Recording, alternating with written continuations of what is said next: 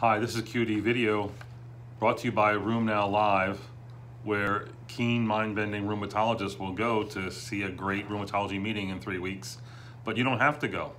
It's also now a free online streaming internet thing, so go to roomnow.live and register and watch 16 hours of some of the best education and interactive education you'll see. Today's case is pregnancy and dermatomyositis. It's a 25-year-old African-American female who was diagnosed with dermatomyositis about a year and a half ago. She had a CPK of 10,000, an abnormal EMG, and was put on steroids and methotrexate. Had a sort of slow response. You know, dermatomyositis with steroids, including 80 milligrams of steroids, doesn't always respond right away. It often can take up to 12 weeks to respond.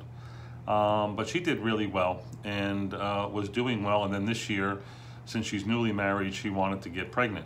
We told her, can't get pregnant on methotrexate, but you can get pregnant on azathioprine. We substituted azathioprine for methotrexate and told her to stabilize on azathioprine for 2 or 3 months and then get pregnant.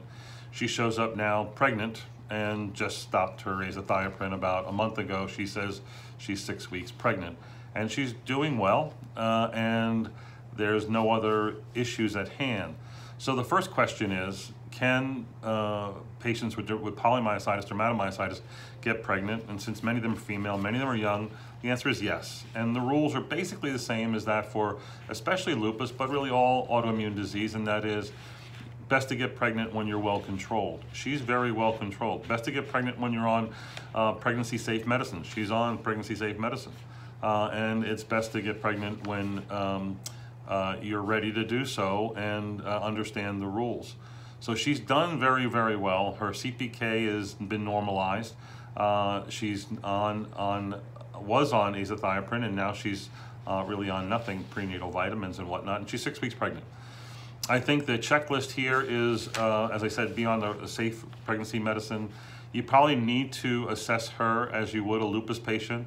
And the bottom line, though, is do patients with polymyositis, dermatomyositis have worse pregnancies, as can be seen in lupus, not as much in rheumatoid and other inflammatory arthritis? And the answer is, it seems like it behaves more like a lot of the other inflammatory arthritides rather than lupus, because there's not a high rate of pregnancy failures. There's not a high rate of miscarriage. It might be a little bit elevated. Many patients with autoimmune disease have a slightly higher rate of spontaneous fetal loss. But again, the numbers, when I look at a bunch of series, and they're usually like 20, 30, 50.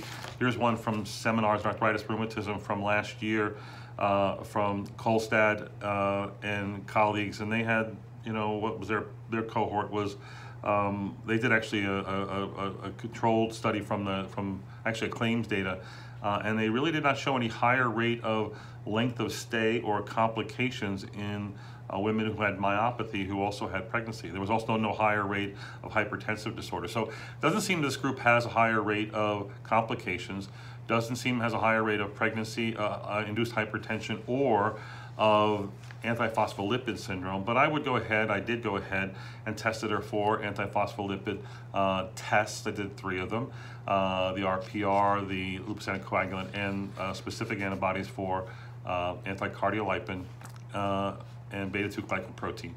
And then also test her for SSA, SSB. I don't expect it to be an issue.